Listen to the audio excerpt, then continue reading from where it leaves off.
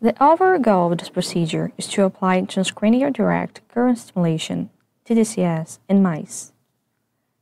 This is achieved by generating low-intensity currents from a direct current generator and sending them directly to the animal through electrodes. tDCS has been investigated as a non-drug therapeutic alternative for many psychiatric disorders in humans, such as depression, schizophrenia, Alzheimer's disease, ADHD, and autism.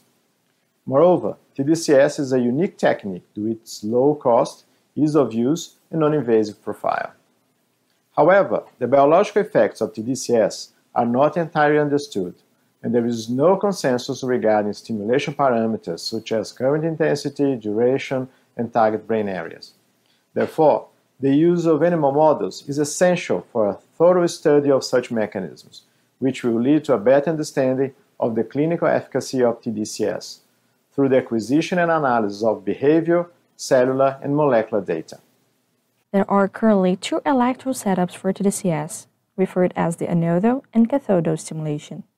In the anodal stimulation, currents are delivered directly to the animal's head, to the animal's body, and into the cathode, positioned on the animal's thorax. While in the cathode stimulation, the current enters through the animal's thorax, travels up to its head, and into the cathode. In both situations, a current generator controls the current intensity and stimulation duration, while producing a contact quality and true current feedback. There are many different setups for electrode positioning. Therefore, all three-dimensional axes should be taken in consideration. In this protocol, a head electrode was implanted 1 mm anterior to the bregma onto the sagittal midline of